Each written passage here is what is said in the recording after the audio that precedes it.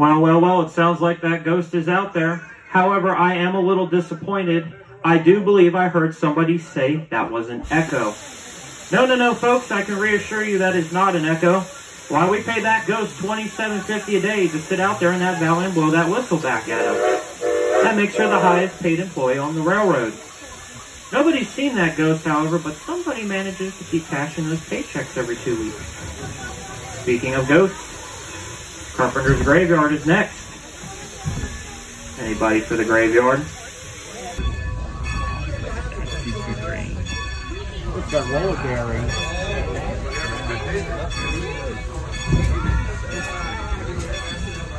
The spirit of Roanoke. Folks, just one final reminder. We are not letting anybody off here at Lemon Place Junction as a safety concern for all the operations going on down here with 611 and 475.